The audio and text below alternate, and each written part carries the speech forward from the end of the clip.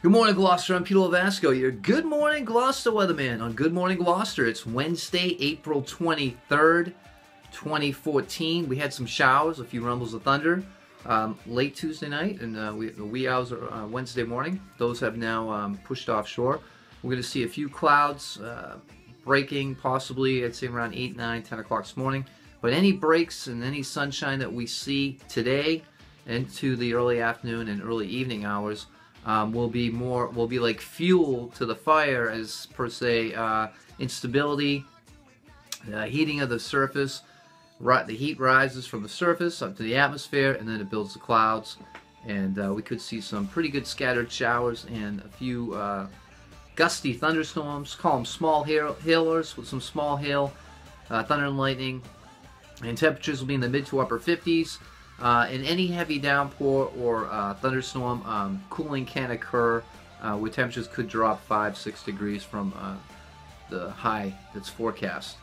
And we'll see a gusty west-northwest wind becoming northwest, 15 to 20 miles per hour throughout the afternoon.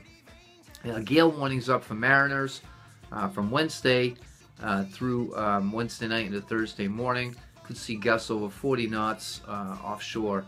So you want to keep an eye on that, mariners. If you're going out fishing, I would advise be very careful out there. Coming up for Wednesday night, our winds here on the coastline over the interior and over the land will pick up 15 to 25, 30 miles per hour. Could see some gusts of 40 after midnight Wednesday night, and Thursday looks like a very windy day.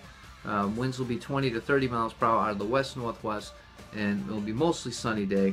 Temperatures will be in the 50s to low 60s perhaps over the interior, and those winds could gust past 40 miles per hour in the afternoon out of the west-northwest.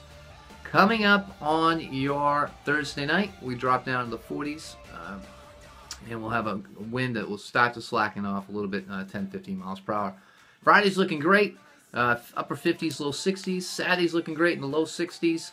Could see a few scattered showers on Saturday, but other than that, Thursday and Friday are looking pretty much clear.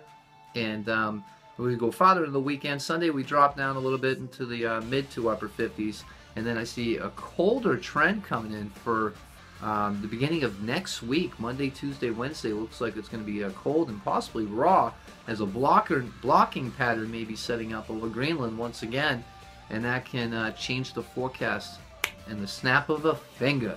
So enjoy this week, enjoy the weekend. Once we dodge the showers and thunderstorms this morning and this afternoon, we look clear and dry for the next few days, and we'll be watching next week as colder air drains in out of Canada, and highs may not get out of the 40s, and lows could go down into the 30s. So we may be talking more frost possibly next week. Enjoy. For now, I'm Peter Lovasco, your Good Morning Gloucester weatherman. Have a great hump day, I guess, and great Wednesday. I'll talk to you later. Bye.